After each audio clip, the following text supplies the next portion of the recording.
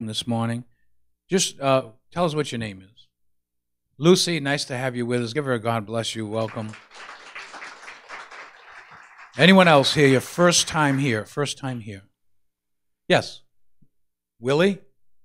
Your brother. Oh, God bless you. Amen. Nice to have you, Willie. God bless you. And of course, we have some that are here from times past, and we just want to welcome Kevin from China. Amen. And thank God that he ended up coming, getting saved, and he loves Jesus. Amen. Are you living in the U.S. now?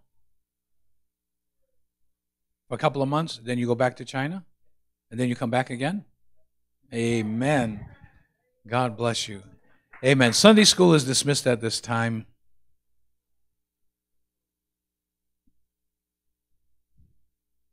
Praise the Lord. Hallelujah.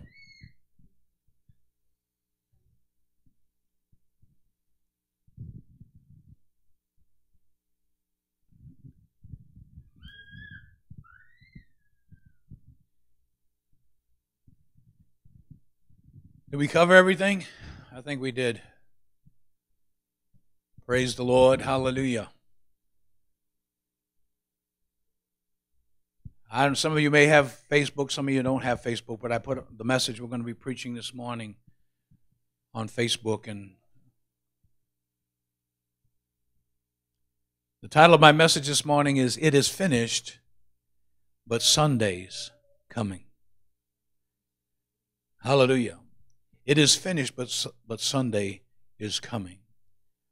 Father in heaven, I thank you for the Holy Ghost.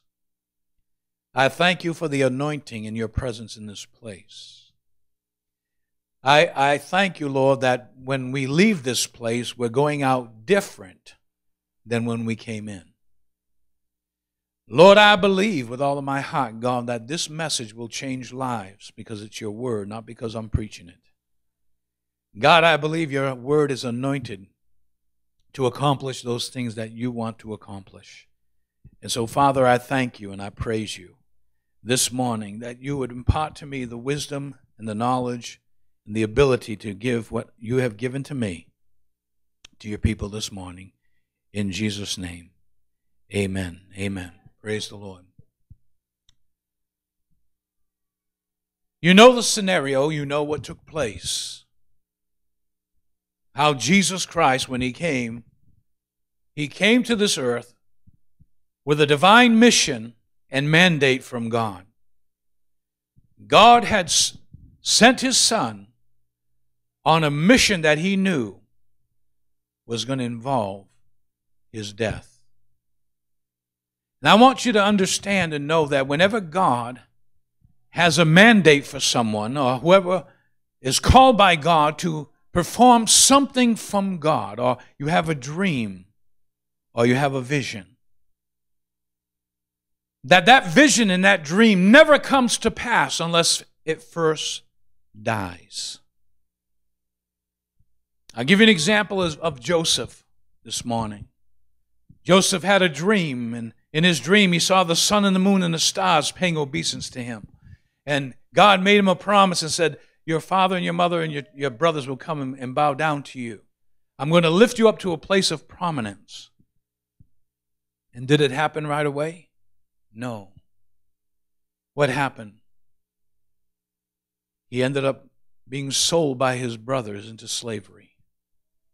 I want you to think for a moment, being in that position for those years that he was sold to the Midianites. And the devil hounding on him and telling him, what about your dream? I thought God said you're going to do this. I thought God called you to do this. But that dream had to die first. It had to go through a process so that there be no human element remaining in it. You know the story. He goes and finds favor in the prison when he's falsely accused of sleeping with Potiphar's wife. She accused him of trying to rape her, and he was in prison. And all during this time, you can imagine the devil just humming on his ear and telling him, it'll never happen. Whatever God told you will never happen. But I want you to know, just because something dies doesn't mean that it stays there. Hallelujah. There's a thing called resurrection. Hallelujah. There's something called bringing back to life. There's something called Sunday's coming. Hallelujah. I want to bring it up now to Jesus Christ. Born of a virgin, comes with a divine purpose and a plan for each and every person's life in humanity. A purpose and a plan that God has for every single one of us. Unfortunately, some will shun that away. Some will push that away. They'll want to do their own thing. But Jesus said, I always do the will of my Father. And I always speak the words that He wants me to speak. So if anybody wants to know who God is, just listen to Jesus. If anyone wants to see what God is like, just look at His life. And so He goes through life, and He begins at the very age of 9, 10, 11, around that area, where His mother and father, all of a sudden, going in a caravan somewhere, look if they can't find Him. And so they frantically look for Him. Now, if you ever lost a child, or if you ever misplaced a child, it's very frightening. I remember I was doing a drive-along with the Fairhaven Police Department, and we got a call. There was a 4-year-old missing. He had been missing for almost a half an hour. So we go blazing over there with sirens and lights, and we go over to the home, and we start to interview the grandmother was watching him. She says, I don't understand. The house, the backyard's fenced in. Okay, the gate was closed. I don't understand where he is. We looked all over the place. We cannot find him. So can you imagine that happening to your child, the one that you love, the one that you hold so dear to you, and you cannot find? Think of the emotions and the feelings you go through for that. I mean, maybe sometimes some people are glad. I don't know. To lose a few. But that feeling of hopelessness. And so, as one of the officers was going to get information, as a chaplain, I decided I'm going to go into the backyard and I'm going to search. So I opened the gate and I walk through the gate and I do an observation, and I come back to the gate and I said, well, let's start over again. And I start there, and something told me, look to your left. And I looked to the left, and they had these plants with these big green leaves. The leaves must have been about this big, and they were overflowing. That little son of a gun was underneath the leaves. He was hiding. I saw his diaper. Yeah, he wore diapers at 4. I don't know why. And so I go over there, and I grab him by the back, and I pick him up. I say, I found him. And oh, the joy that came over that family. And they was just so happy that he was safe. Was the little boy happy? No. In fact, as he was running away, he looked back and he said, losers! You're all a bunch of losers. 4 years old.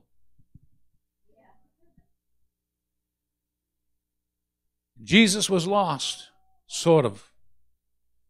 But when they found him, he said, don't you know that I must be about my Father's business? How many know there's the Father's business, and then there's our business?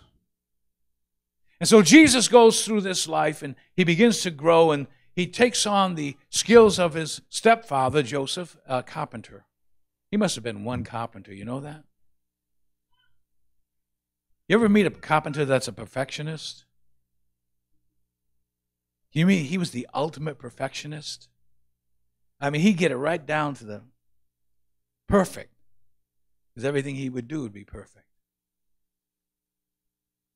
And so he goes through life, and he works with his stepdad until there was an appointed time by God. When that time came, he went and he hung up his carpenter's belt. And he began to answer the call of the reason why he was sent to this earth. And so now, as he goes, he begins his ministry at the age of 30. And he begins to heal people, begins to tell them about life, begins to tell them that he is the way, the truth, and the life. But there are some people that get upset about that. And can I tell you, there's some people in our lifetime today that they will get upset if you start mentioning the name of Jesus. Now, you can mention the name God in a generic form because everybody has a different view of who God is. But the moment you mention Jesus Christ, oh, now you've really done it. Now you've really irritated some people. And they get fidgety and they get anxious, because what? You begin to show them light, and light exposes darkness. And so what happened during Jesus' time, here he is, he's walking around, he's saying, I am the light of the world. He that believeth in me will never die. Come on, somebody. He was the resurrection and the life. And so what happens is that now people are getting aggravated. Some of the religious folks, some of the Pharisees, some of the Sadducees, the very religion that was so pertinent down at that time when Christ was alive. Jesus saw the death of religion. There was no life in religion. It was all ceremony. It was all just going and coming and being the same, and nothing was being changed. But God had another plan. And so going through all of that, he was mocked, he was ridiculed, he was laughed at. They said, this guy needs to die. This guy needs to be put out of this earth because he's causing such eruption of emotions and feelings in people, and we got to get rid of him. It's all because they didn't realize that Sunday was coming. They began to bring him before the council, the religious bunch. They begin to falsely accuse him. They were saying, we need to do away with this man. He's upsetting the whole nation. Because they didn't realize that Sunday's coming.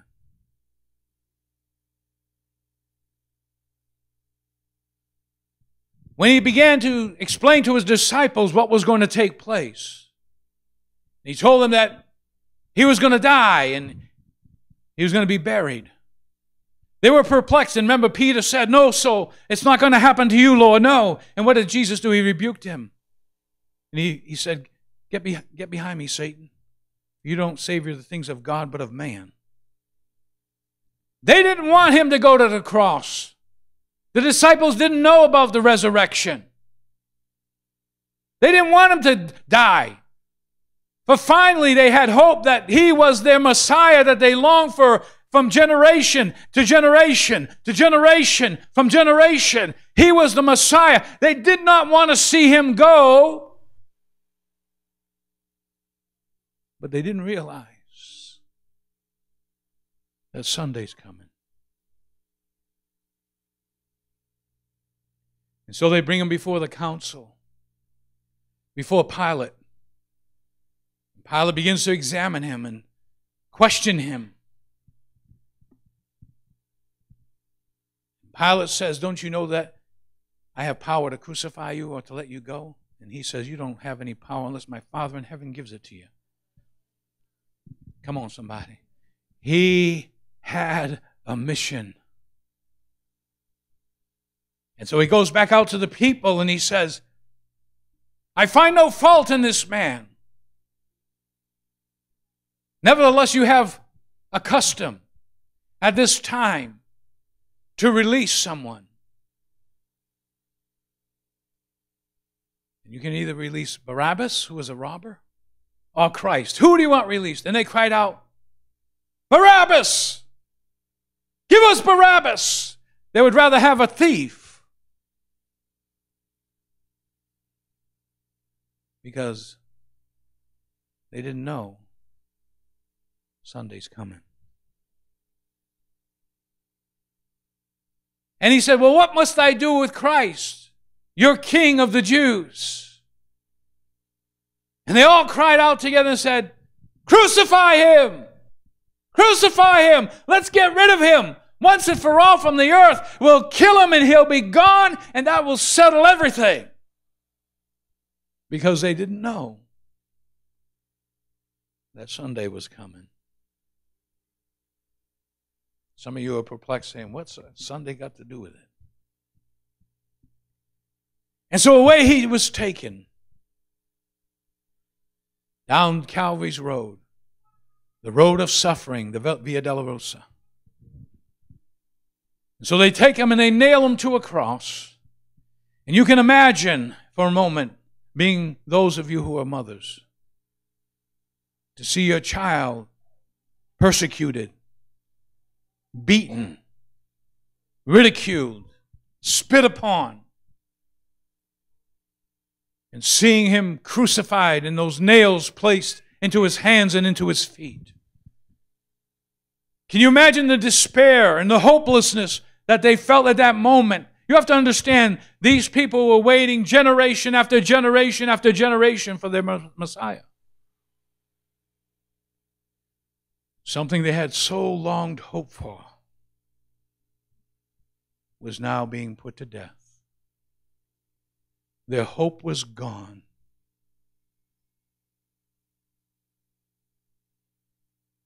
The one they loved was gone because they didn't know that Sunday was coming. Hallelujah. And so when Jesus was on that cross, and he said, it is finished. I ask you this morning, what does the word "it" mean? What does the word "it" mean? It is finished.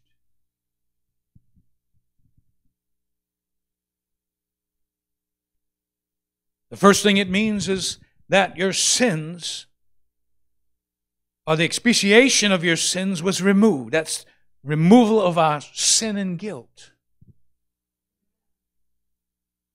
Christ's death removes our sin and guilt. The guilt of our sin was taken away and was placed from us and placed on Christ, who discharged it by his death. It is finished. The second thing it means is the propitiation. What is that? It explains, or the explanation refers to the removal of our sins. Propitiation refers to the removal of God's wrath. Because the wages of sin is death. But the gift of God, say the gift, is eternal life through Jesus Christ. Through Jesus Christ. Not through Buddha, not through Muhammad, not through any other man, because they did not die on a cross and shed their blood for your sin and my sin.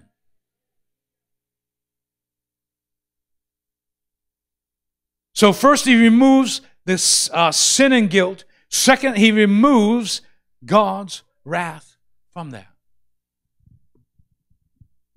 And third, it means reconciliation. Hallelujah.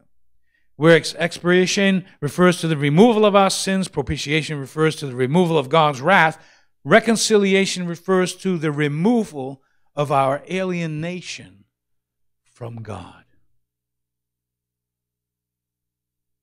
It is finished. Hallelujah. Hallelujah. The fourth thing that it means is redemption. The price that is paid to deliver someone from captivity is called a ransom.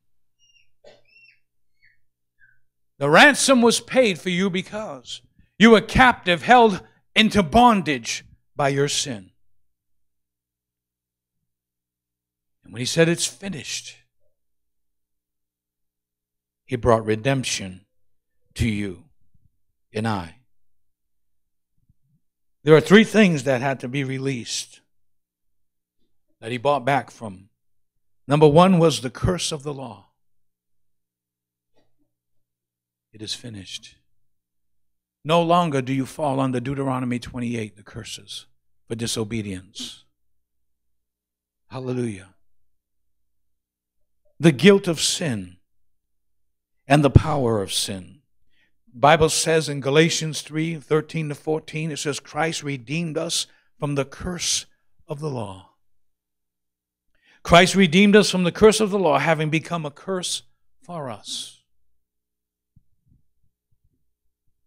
And we are justified, Romans 3:24 says, as a gift by His grace through the redemption which is in Christ Jesus. 1 Peter 1:18-19 says this, for as much as you know that you were not redeemed with corruptible things such as silver and gold, from your vain conversation received by the tradition from your fathers, but with the precious blood of Christ as of a lamb without blemish and without spot.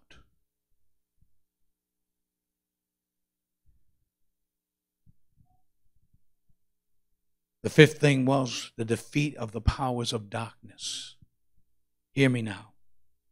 Colossians 3:15 says this, He disarmed the rulers and authorities and put them to an open shame by triumphing over them in Him. Hallelujah. And sixth, as our substitute.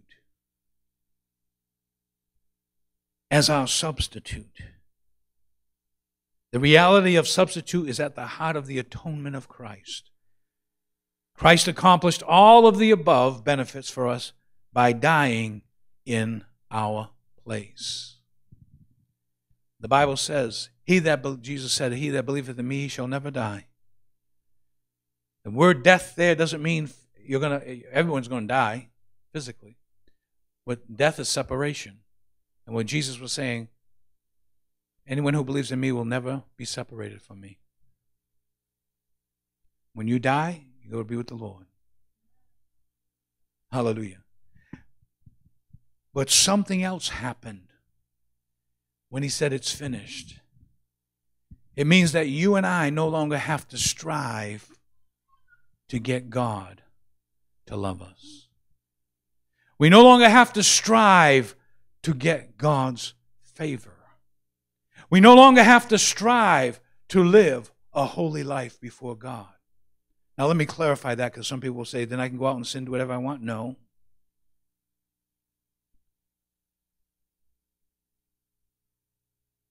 What happened with the death of Jesus? Was that the end all? No. Something took place. The disciples were all gathered together. They were saddened and heartbroken. Their hopes and their dreams were all smashed. They had taken the body of Christ down from the cross and saw His lifeless body in their arms, beaten and bruised and battered, with no breath of life in Him at all. You can understand Mary, His mother, was there. And the tears that she cried, and the memories that she thought of holding Him when He was born, passing through her mind, but did not realize that Sunday was coming. And so they took Him and they put Him in a tomb and they wrapped His body and prepared it as the Jewish custom was. And they were all gathered together, probably like most of us would after a funeral, having a meal, talking about the life that He lived. But something miraculous happened. Sunday came. And when Sunday came, the Bible says that the earth shook and rolled the stone away. Hallelujah. And Jesus came forth out of that tomb alive. Hallelujah. Resurrected. Hallelujah. So that it would be finished. Hallelujah. No longer do you have to work for your salvation. No longer do you have to work to become righteous. Come on, somebody. But I want you to understand, for you and I to have this new life, it took the death of something. Now, I'm going to bring it home and I'm going to close because I don't want to keep going on and on. I know you all have plans today. Now, watch this very carefully. Did Jesus leave it there? He died, he rose. Did he leave it there? No, we all know he ascended. But something else happened to complete it is finished. Now watch this. I hope you get this in your spirit. The Bible says this. Watch this now. It is the same Spirit that raised Christ from the dead that dwells in you. Hallelujah. It's the same Spirit. The same Spirit that raised Christ Jesus from the dead. It's that same Spirit that dwells inside of you.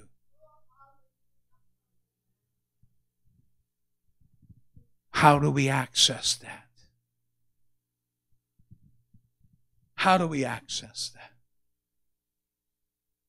Romans 6:6 says this. Watch it now. Same Spirit lives in Christ. Same Spirit that raised him from the dead dwells inside you and I. But the only way it will come out is this. Knowing this, that our old man is, say it with me, is crucified with him. For what purpose? That the body of sin might be destroyed, that henceforth, from this time forward, we should not serve sin. It's the same Spirit that raised Christ from the dead that dwells inside of you and me. And how we have access to that is by coming to the cross where it is finished and say, my old self, my old Joe, my old Edith, my old Gail, my old Mama Claire, my old Alicia, my old Jen was crucified with Christ. The reason why so many people live in disappointment with God is because they're still trying in their flesh to be made perfect. They're still trying in their flesh to be made righteous. They're still trying to not feel like they can't do anything. The only thing you can do is do what Paul said in Galatians 3. Where he said, it is Christ in me. He said, I'm trying to remember how it goes. Let me get it. It is no longer I that liveth. How does that take place? You've got to allow that resurrected Spirit inside of you and understand resurrection doesn't come except something dies first. And when you die to self, come on somebody, when you die to self, you're allowing that resurrected power that lives inside of you to become manifested in your life. See, so many people come to church on Easter Sunday to celebrate the resurrection day. But can I tell you, you can experience Sunday's coming every single day. Because the resurrection of Jesus Christ, that same Spirit lives inside of you, lives inside of me, and you don't have to start to perform to get God's approval. All you need to do is be willing to say, I'm dying to self so I can have that resurrected life. And when you have that resurrected life, you'll start walking in obedience and holiness and righteousness, because it's not your righteousness. It's the appropriated righteousness of Christ that is appropriated to you, but it's only appropriated to you. Don't think for one moment that it's appropriated to you and there's no willingness of you to die. Resurrected life only comes through death. I hope you're getting it this morning. It is finished. But Sunday's coming. Hallelujah. You've got to know that in your heart. You've got to know that in your spirit. It's time to give up. It's time to give up your way. It's time for you to give up your stubbornness and rebellion and all of those things that stop you from being what God has called you to be. And allow Christ in you, the hope of glory. Let Christ in you come forward. Hallelujah. As you die to self every single day. As you put Jesus first. You put the will of God first. That's all you got to do. And say, work it out in me, Lord. You understand resurrection power? The atomic bomb is not greater than resurrection. Atomic bomb only takes life, can't resurrect life. But that same Spirit that raised, I want you to think about this. It's the same Spirit. It's not different. Not the different. The same one when that lifeless body of Jesus was in that tomb. And that Spirit of God that went into that tomb and began to breathe life into that soul, and Jesus came alive again, hallelujah. That resurrected power, hallelujah, is the same power that lives inside of you. But it only comes through death. Not your physical death, but willing to die to self. Willing to say no to the things of this world. As Paul says, for I am crucified to the world and the world to me. Why? Because he chose that life. If you want Jesus to be seen in your life, if you want to please God, you cannot please God in the flesh. I don't care how much money you give. I don't care how much good works you do. I don't care what you do for God or what you think you can do for God to obtain His goodness. You can't. You can't. There's not enough that you could do. Jehovah's Witness told me that they're, part of the 144,000 and that they got to do good works to get to heaven. So my question to them was, how many good works do you have to do? And they said, we don't know. I said, wouldn't that be a bummer if you were one shot? Spent 20, 30, 40 years as a Jehovah's Witness working for righteousness, and you come up there and God says, oh, sorry, you're one shot. It's not about our works. The Bible says that He's already preordained that we should walk in the works that He's already preordained for us. But you can only get that through death. The blessing comes through dying. How do we die to self? Well, I'll never forgive that person that did that to me. Joe, that person when I was young that did that to me, I'm never going to forgive him. Guess what? You'll never get God's blessing. You'll never have God's favor. Come on, somebody. Why? Because that's self.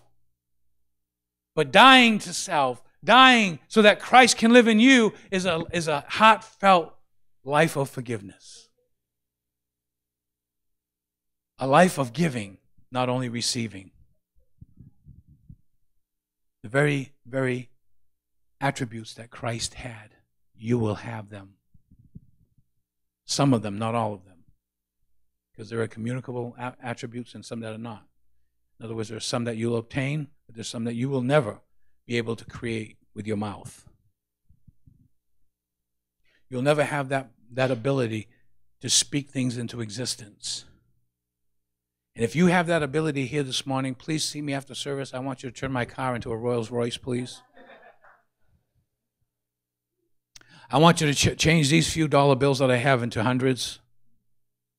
Come on, somebody. Hallelujah. You know why God doesn't entrust us with creative ability like He has? Because we'd kill every single driver that cut us off.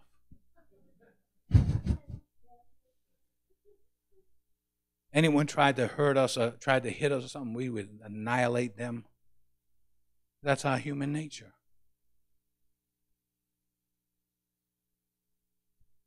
So let me close with this. If you want to be like Jesus, there's no easy way. If you want this salvation, if you want this walk with God, you cannot get it through being religious. You cannot get it by simply affirming it. Because somebody said, well, I believe. You know, I believe the Bible. I believe that Jesus was the Son of God. I said, then you're right in the same ranks as the devil. Because the Bible says the devil believes and trembles. So is the devil saved? No. Believing is not enough. Anyone can say they believe, but how you believe is how your life is changed. You want the life of Christ? You want eternal life? It comes through death.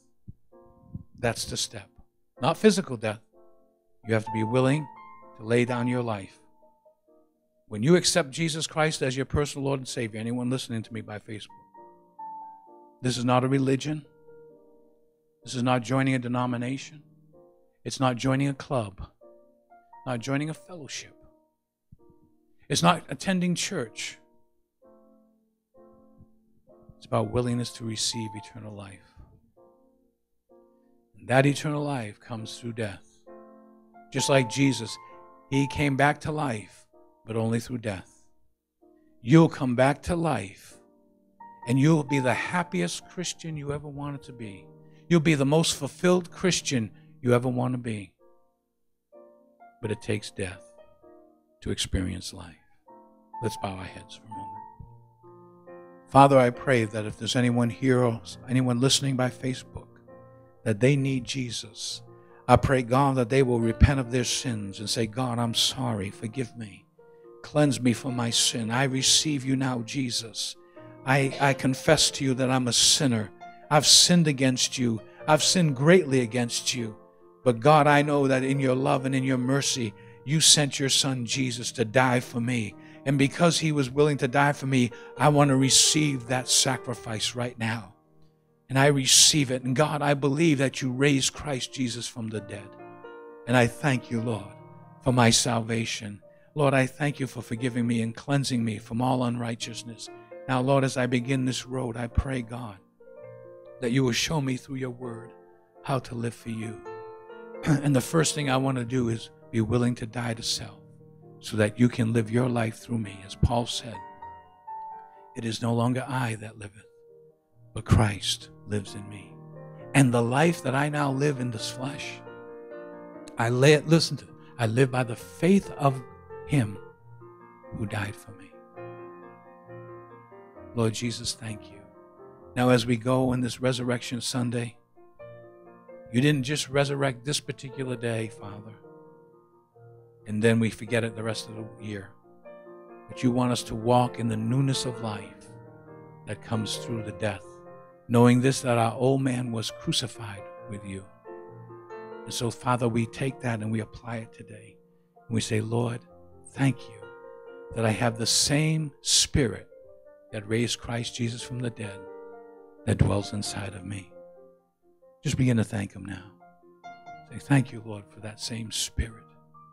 Thank you that gives me the strength to go on, that gives me the strength to be transformed into your image. Thank you, Lord, for all that you've done for me today. Now, Father, I pray over this congregation, those who are watching by Facebook. I pray that God will bless your going in, your coming out, your lying down, and your rising up.